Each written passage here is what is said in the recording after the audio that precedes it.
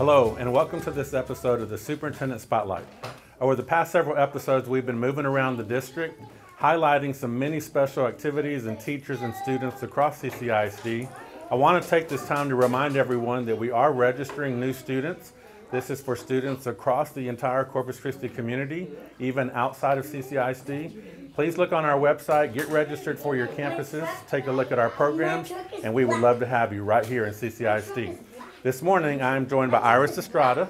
She's our pre-K coordinator, and she is going to share with you a little bit about what's going on. And I also want to just point out that we're here at this exemplary campus of Mireles Elementary, doing great things. Happy to be with our students today. They're so excited. Iris, if you could tell us a little bit about what's going on with pre-K and ECDC.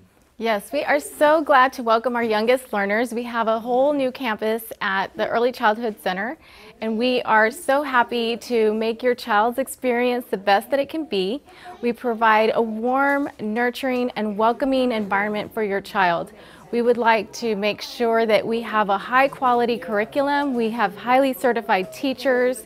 We would love to teach them how to learn, listen, take turns, and solve problems and learn how to work with each other in a purposeful way. And so we welcome you to our district, and we can't wait to see you. So as we talk about pre-K, I also want to remind all of our families that we do have a true dedicated pre-K center now at ECDC. It will be serving only pre-K students age 4, so we're very excited about that, and we made that announcement a few weeks ago. We also want to thank Principal Carolyn Bentz here at Mireles for letting us use her space today to tape our Superintendent Spotlight. Come on out to Mireles and see the great things happening here.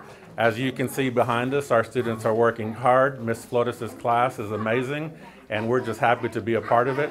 So I want to wish everyone a very safe and happy spring break.